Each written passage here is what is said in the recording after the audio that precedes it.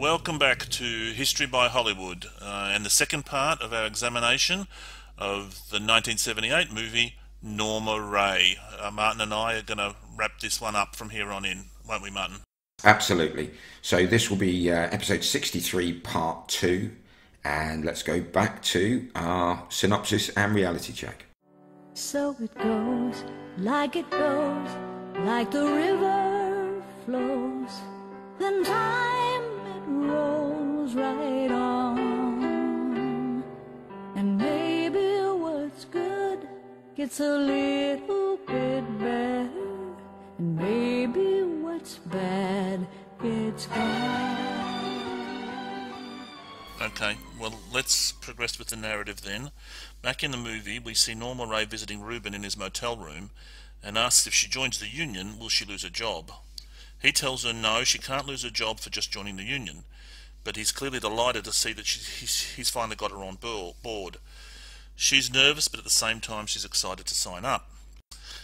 Then at work, during a break, Norma, wearing a big TWUA badge, is trying to recruit new members. She's watched by one of the supervisors, who proceeds to not so subtly threaten her. She visits her local church. The reverend's outside doing some maintenance work, and she asks that if she can she use the church for a union meeting. That's blacks and whites sat together, she tells him.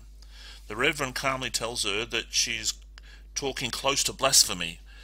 He doesn't specify which bit, and reminds her that this is a house of God, so he doesn't want to buy in at all. She replies that she's hoping it is, and the reverend will allow her to stand up and call for justice for all the local people. If he won't, she can't see any use for the church, and makes it clear she won't be coming back. He simply says, well, we'll miss your voice in the choir, Norma Rae. And then she replies, no doubt you'll hear it raised up someplace else. Then, Brilliant. it's a great line. scene. It's a great line, that, isn't it? Yep. She just sort of chucks it over her shoulder, but she's so snappy and just, yep, no doubt you'll be hearing it somewhere else. And I had memories of Selma, which is set prior to 1973 or 78, and a big undercurrent of that story was that the civil rights movement was supported by a lot of white ministers of various different congregations, and I was expecting this reverend to sort of come on board and be an ally for her, but those hopes were dashed comprehensively and very quickly. No, exactly. We watched an episode of it completely on a tangent of something else with showing British racists post-war, where the British government went round the colonies and the Caribbean and Africa and basically recruited workers to come and work on railways and all sorts of projects. And standard thing, people have arrived who are not exactly like us, therefore we are going to threaten them. And there was a scene where a guy stands up at a meeting and shouts, and there's this one clip of quote in the Bible about is it Cain? I can't remember who it is, or Canaan or something. And this is the one that always seems to be used by people from the Ku Klux Klan and all sorts to say, no, this is the Bible justifying slavery, or that races aren't the same, and one has been put by God to dominate others, and it's absolute rubbish. But that's the only thing I can think of when he says, "You're talking close to blasphemy, Norma Rae." I'm like, well, what do you mean blasphemy? She's just saying, can I use your... Now, it's not clear if he's talking about black people sitting next to white people, or if he's talking about unions or what. But yeah, he's, as you say, clearly not supported. Indeed. Okay, so let's get back to the movie. She's now clearly Norma Rae and Sonny are a couple, and they've got a home of their own. She's hosting the union meeting there, much to Sonny's disquiet. He sees all these black men arrive in their house, and he's not happy. Norma Rae points out that she's never had trouble from any black man, only white men. We see Ruben in their house talking to the group in the crowded front room, and he's asking them to speak and complain to him or open up to him. He's met by silence. It seems no one is too keen to start, but the lead is taken by a couple of the black guys and some of the women, so he's chipping away at them. They're warming up to him. In Norma Rae's kitchen later, Ruben is despondent after they pulled in 17 workers for this meeting out of the total of 800 at the plant. She offers to drum up some more interest and go and visit people at the weekend. I mean, I think we've already said about the Reverend, him proving to be as racist as anyone else, which shouldn't be a huge surprise. But then, as you said, it is worth pointing out that there were plenty of priests and vicars who were just as fervent on the reforming side of lines as those who were resistant to change. So, okay, so I'll take us back to the movie. We see Reuben and Norma Rae going around visiting folk, helping them out with chores, if they'll just read the leaflets. And they're turned down by most of the people they visit, especially old folk who've clearly been brought up or conditioned to be suspicious of unions. At one farm, Reuben falls in a field muddying his shirt, and he goes to a water pool with Norma Rae, who washes his shirt, and then they have a swim. And she laughs at him for being a fish out of water, a Jewish New Yorker down in the rural South. Back at her home, Norma Rae's convinced that her phone's been tapped as she rings around trying to convince fellow workers to sign up. And it's quite funny as she's sort of trying to talk to the person she thinks is listening in on her phone calls. Sonny, her husband, is now getting quite annoyed at the amount of time she's spending on the union. They have a fairly big domestic row, and we get the feeling that he's getting quite angry and maybe not far from violence as he throws things around the kitchen. But she gives as good as she gets, starts throwing things back, and like she says, you want some laundry? I'll do some laundry. Just scoops up all these clothes and crams them in the washing machine. And so she gives as good as she's got, and Sonny calms right down, laughing and kissing her, and you sort of get the feeling that, okay, yeah, you've met your match, and he's quite happy to accept that. Did you pick up any the scene where Reuben and Norma Rae are having a swim? Did you pick up that there was sort of a bit of sexual tension between them? I think throughout the movie there is a platonic relationship between them that's close, and I think the message is this is a woman who's quite happy to sleep with a married man for her own, self-fulfillment, happiness, joy, entertainment. But actually, I think it's really key that I think that they admire each other, whether they're attracted or not. I think he likes her, clearly, but he has a girl back in New York, and they never come close to stepping across that line. Even, the final scene when they say goodbye, they don't cross that line. But I think we're meant to get the idea that other people looking in might assume they are. That would explain it. They make much of the fact of her promiscuity in the film, that she's got 3 children from 3 different dads, which I guess to a 1978 audience would have been much more shocking than it would be to us. When the film was released all those years ago, it would have been a bit more shocking, I guess, than it is to our sensibilities. Yeah, I mean, the movie came out in 79, and that might be one reason why they set it in 78, to make it very recent and say to people, this is still going on. I'm not sure. And what I found interesting is actually Sonny's character, the husband, it doesn't go completely off the rails, assuming she's having an affair. That there is some of that tension there. He's like, but I think it's played really well. And in reality, there's not much. Crystal Lee Sutton hasn't said much about how close her relationship with Eli Zivkovich was, but she was, what would she have been then? Right in her early 30s, and he's in mid-50s. So it's a different dynamic to what we see being played out here, where you've got a guy he's older, but he's only just older than her, I think. In fact, I'm not even sure if he is older than her. Okay, so shall we get back to the movie then? We're back at work, back at the factory. Norma Rae, we see her handing out leaflets to her fellow workers, and she's asking them to go down to the Golden Cherry Motel where Reuben's staying so they can sign up for the union. Her dad is on a break, and she asks if he's okay as his colour seems off. Her dad reassures her that he's okay, and so she heads back to work. That night, we're at Reuben's motel room, and they're preparing more leaflets and paperwork.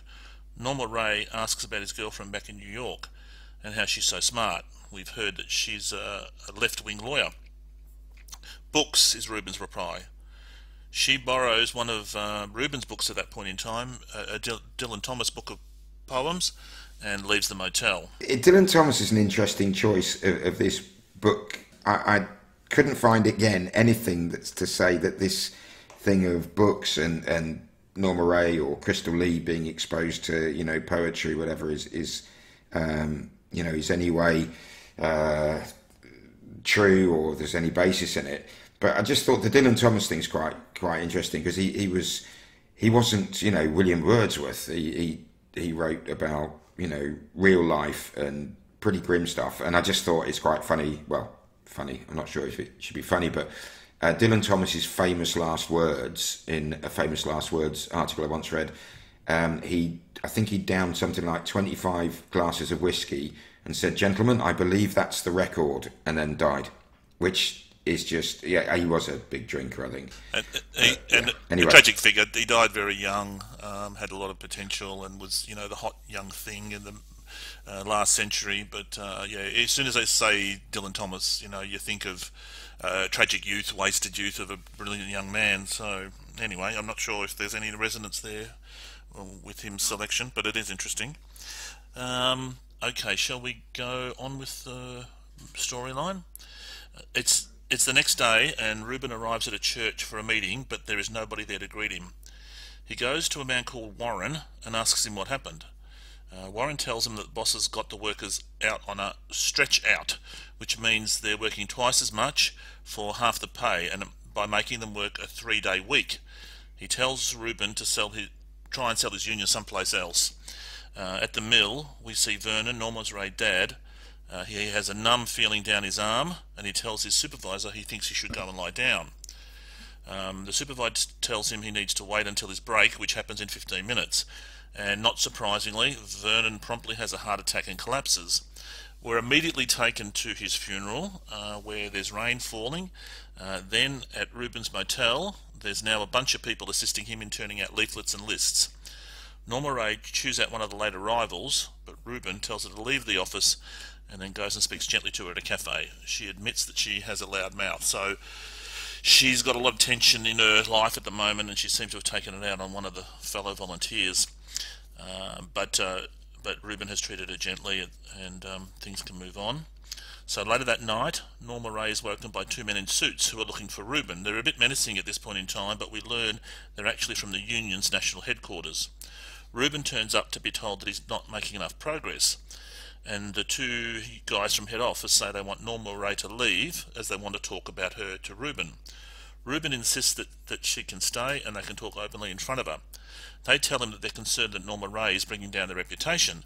There are rumours, for example, that she's made a porno movie, she's had children out of wedlock, and that they're currently in a rural Baptist area of the South, and Reuben associating with Norma Rae is not a good look for the union. Reuben then promptly blows his top and kicks the officials out. Norma Rae has sat it out quietly at this stage, but when the union men have gone, she offers to Reuben that she can back off if it's not helping the cause. Reuben ignores the offer. So that's a lot in there. Again, I think her reputation was tarnished by the mill bosses. They did try and say, are you going to listen to this, unchristian, promiscuous woman? There was certainly nothing that she made a porno movie. I think even in the movie they suggest that that's just a rumour that's been planted. They don't suggest it's real.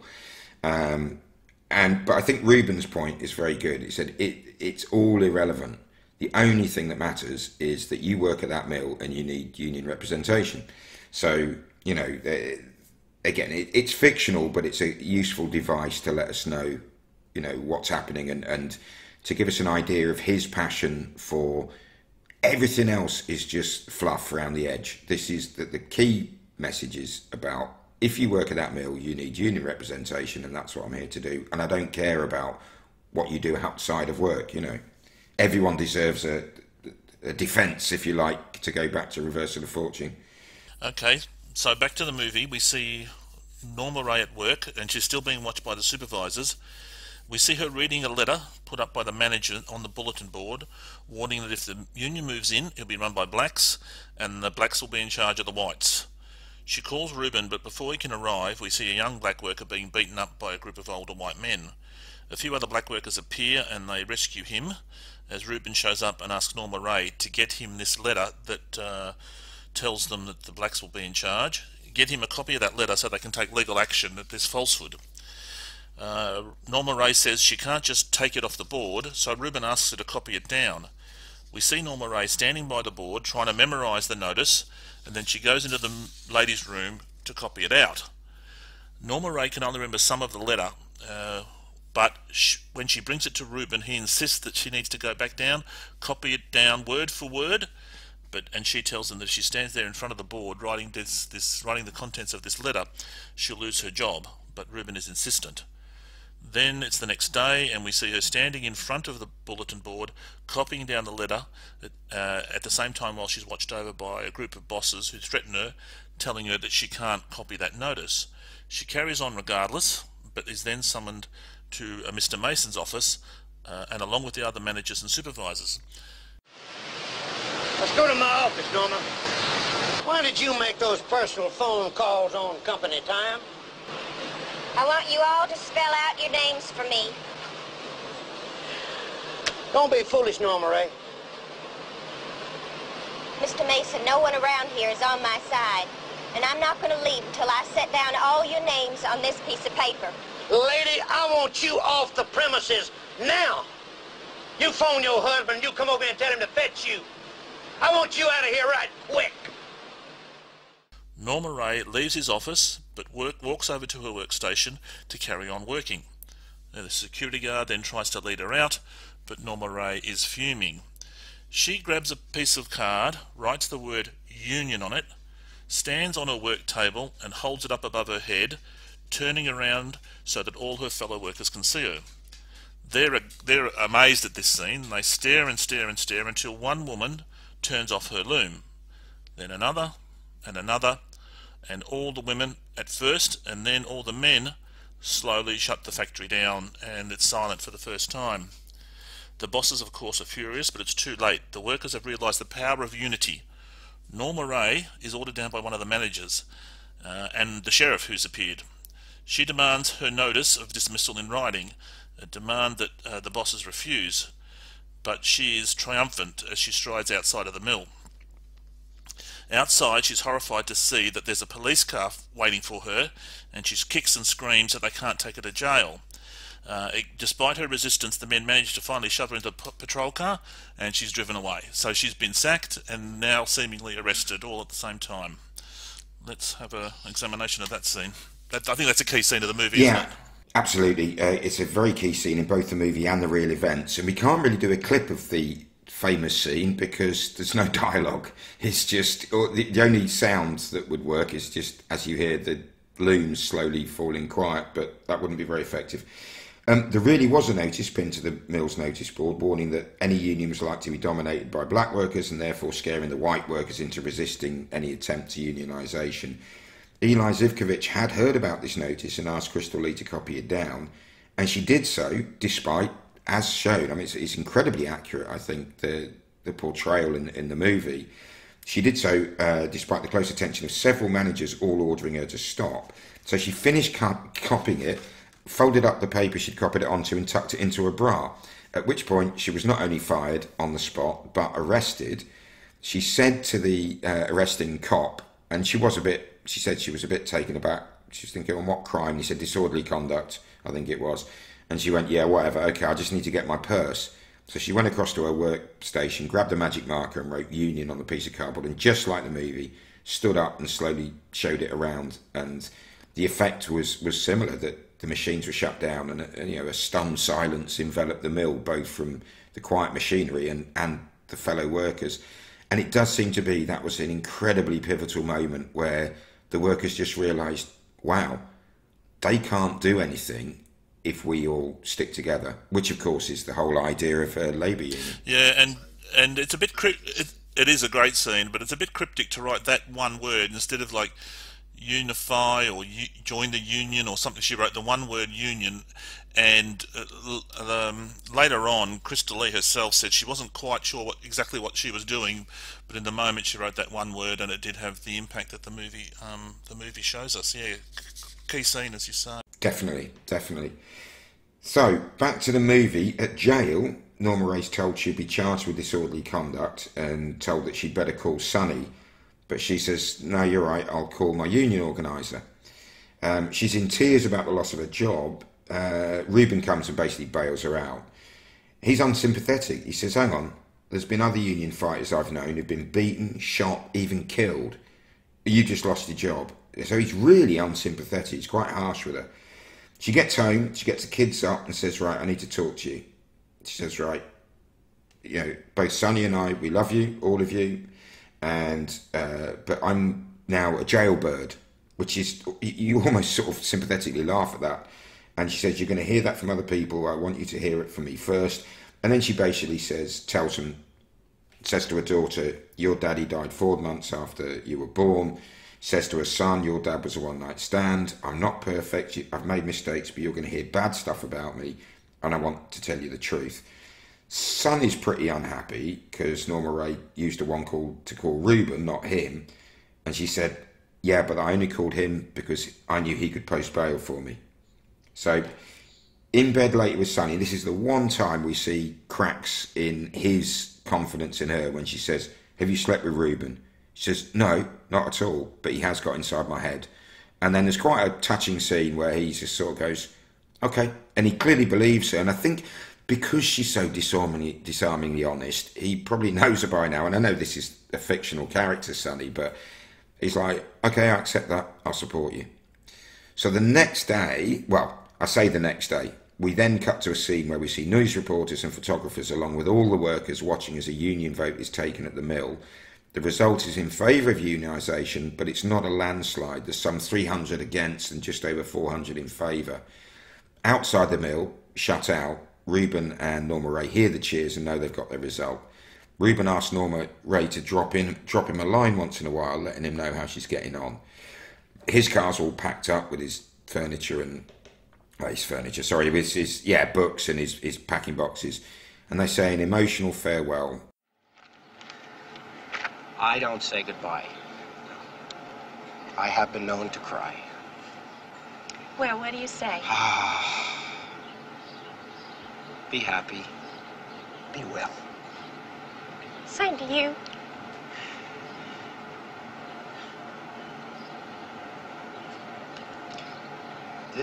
Best wishes don't seem hardly enough. I'd like to thank you.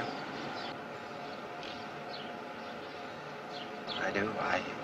I thank you for your companionship, your stamina, your horse sense, and 101 laughs. I also enjoyed very much looking at your shining hair and your shining face. Reuben, I think you like me. I do. I was going to buy you a tie clip or some shaving lotion or something, but I didn't know what you'd like. Norma, what I've had from you has been sumptuous. And as he drives off, we hear Jennifer Warnes again. And the song isn't called So It Goes, it's called It Goes As It Goes, I think. But we hear that song again, and as the closing credits roll, the end. Hey, so that's do you want to? there's a lot in that. Do you want to? Yeah. In reality, no charges came up from the incident on the shop floor, but Crystal Lee did remain fired from her job. Her husband, Larry, had repeatedly warned her that she'd be fired, and she was, in her words, mad as hell at the company, both for firing her and making her husband's words come true. What happened next in reality was a long, slow battle between the increasingly convinced workforce and the increasingly entrenched JP Stevens management. It would take years for the unionisation to take place, at which time, as Martin's already mentioned, the TWUA had been absorbed by the ACTWU. Crystal Lee eventually won a wrongful dismissal case and went back to work for 2 days and claimed her several $1,000s back pay and then quit. By this time she'd been divorced from Larry and met Lewis Sutton, named in the Washington Post obituary as one Preston Sutton, who she married and remained with for the rest of her life. She did struggle to hold down jobs due to her reputation as a headstrong protester, and forced her to move towns and industries regularly. She was employed by the ACTWU at one point, but even fell out with her union, quitting that job too. She spoke regularly at union meetings elsewhere and was a passionate supporter of unionisation and upholding, or at least establishing, workers' rights across all industries. Eli Zetkovich, he once said that in all his 20 years with the union, he never met anyone with her zeal. No, now, she didn't want the movie to use her real name, and as a result of this dispute, she got nothing from the proceeds, nor did she get anything from Hank Loferman's book, which inspired the movie. However, after a lawsuit, the studio, about the movie, the studio eventually settled with her for a $52,000 payout. She went from job to job. I mean, she describes in one article I read, an interview with her, this chicken packing place. It just sounded horrific. The work, just really grim, and you're plunging your hands into ice cold water where they fast freeze these chickens, and yeah, not pleasant at all. However, she did later qualify as a nursing assistant in the late 80s, and her last years were spent running a daycare centre in her own house. But a further battle lay ahead for this incredibly indomitable woman, because she was diagnosed with brain cancer, and she was denied medical insurance. It was basically her medical insurance that she paid into all her life sort of said, no, we cover you right up to the point you actually become ill, and then they try to worm out of it. It was a battle she eventually won, but too late for treatment to be effective, and she died on the 11th September 2009, fighting to the end. She would have been 69, she was 1940, so that's 68. Yeah, 68 young. She was when she died. Yeah, she's survived by her children and by Lewis Sutton, or Preston Sutton, depending which article you read. I don't know if he had maybe a first name and a middle name, and it depended who knew him as what, I'm not sure. But remarkable woman, clearly very, very happy to take on anybody, possibly, you know, after this early success, a bit like Erin Brockovich. You know, there was almost a suggestion after Erin Brockovich's, you know, big success against the water contamination case, that she actually started, you know, I've got to do another one of those, and maybe they weren't quite as clear cut. So definitely a combative woman, but just strength of character of Crystal Lee Sutton, remarkable. And there's a lot of articles you can find about her online from union newspapers, left-wing newspapers in America, you know, and she is definitely seen as something of a heroine of you know, labour movement. Had you seen the movie before we took it on?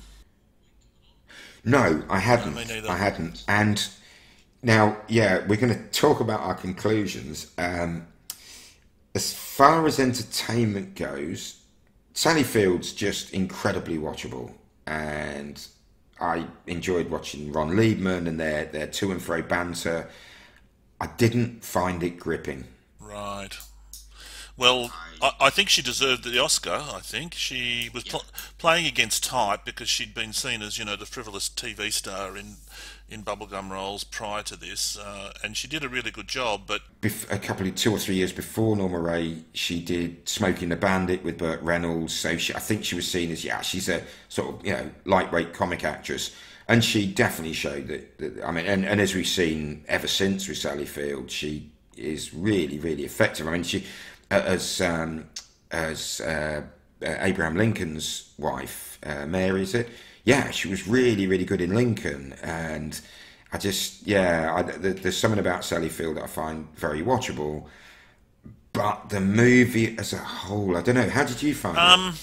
I thought it was good. I enjoyed it, but it was funny, this kind of 70s movie. Remember when we were saying that Bonnie and Clyde and the industry kind of lost its way a little bit? This has got no soundtrack at all. It's got a bit of music at the start and the end, but there's none of that musical stuff to indicate how we should be feeling about it. It's pretty sparse. It's pretty pared back, really. There's no symbolism, you know, there's no backstory. It's just the facts as they're being portrayed to us, and maybe that made it a bit less enjoyable than it could have been. I don't know. It was good. I'm glad we watched it. I'm glad it's on the list.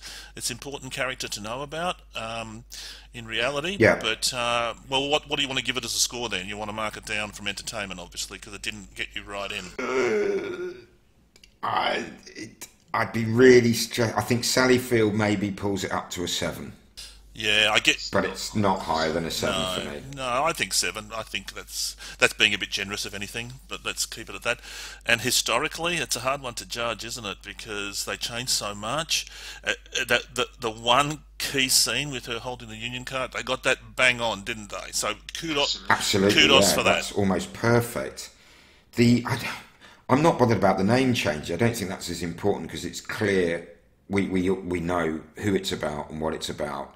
I do think it's an important film and it conveys the message, but it does sort of indicate a happy ending, and that was just really the start of the fight. Yeah. I think the achievement in reality was that Crystal Lee Sutton, or Crystal Lee Jordan as she was at the time, persuaded her fellow workers there was a fight worth fighting. Yeah. And that's when they started to. The actual success wasn't seen till much later, but I understand, the movie needs to have a beginning, a middle, and an end. And you don't want to leave a movie too open-ended because then it's kind of like, well, what was the point of that? There wasn't a conclusion. It's really difficult. I think history, I don't think we can really go above a 6? Yeah, I'm with you there. 7, 6, 6. Yeah, 6. One thing we would like to ask everybody in conclusion is this is the first time we've used our new format of shorter episodes spread out. So this will be over 2 episodes. Do let us know how you find it, how you feel about it, and we will, we'll take your comments on board. So thank you everyone for listening, those who've got to the end, and we look forward to seeing you next time out, which will be in 2 weeks' time, and in a week's time. Yes, and it'll be The First Man we're covering, aren't we? Yeah, we're doing The First Man, which is the Ryan Gosling portrayal of Neil Armstrong. Neil Armstrong, and the first moon landing, and that will be with you next Sunday, which is the 27th of October. Thanks for your attention, and bye until next time. 10, 9, 8, 7, 6, 5, 4, 3, 2, 1.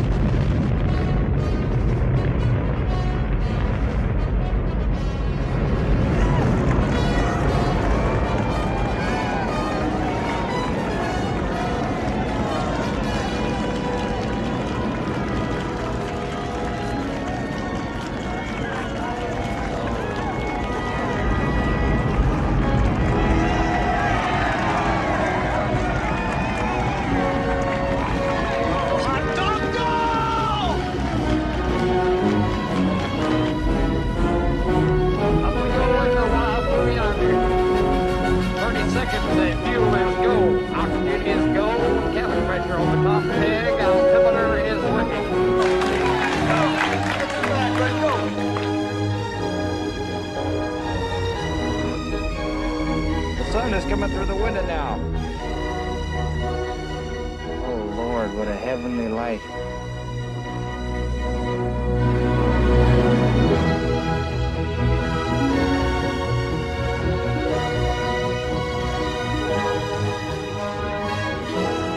The Mercury program was over. 4 years later, astronaut Gus Grissom was killed, along with astronauts White and Chaffee, when fire swept through their Apollo capsule. But on that glorious day, in May 1963, Gordo Cooper went higher, farther, and faster than any other American. 22 complete orbits around the world. He was the last American ever to go into space alone. And for a brief moment, Gordo Cooper became the greatest pilot anyone had ever seen.